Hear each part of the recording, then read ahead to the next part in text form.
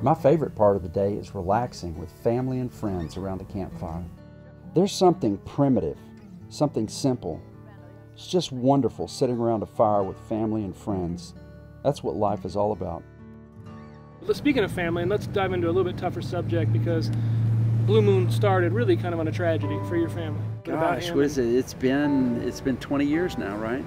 21. 21. My little brother passed away, and you know, the real accidents, and my mother got just a wheelbarrow full of money. You know, after a couple of years, she asked if there was anything she could do, and I said, look, all I need is a truck. I've got my tools, I've got everything else. I know how to work on RVs, and you know, Jeff started working with me. We started working together, and you know, God, it was it's like sparks, man. It's like throwing gunpowder in that fire. I can imagine. I said, you and I are all we got left, man. So let's figure out a way to make this work. And we did. It was tough, but we just kept going. We just kept going, man. You know, what do you think about it, Joe? Oh, little brother, he was he was something else. Talk about the fearless daredevil of the bunch. Oh my God. Yeah. What do you think he would say about Blue Moon and what you guys have done with it at this point? Oh, rock on, man. That's exactly what he would say.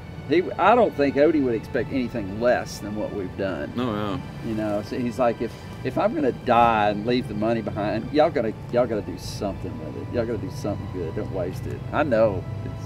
That's what he would do. Yeah.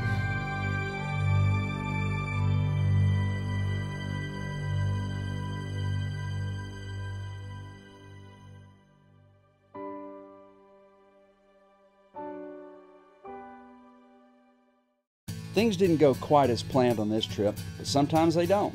All in all, we had a great trip. Now it's time to pack up and head back home to Dallas, where we'll regroup and do it all over again. That's your RV life. Predictable, unpredictable, absolutely loving it.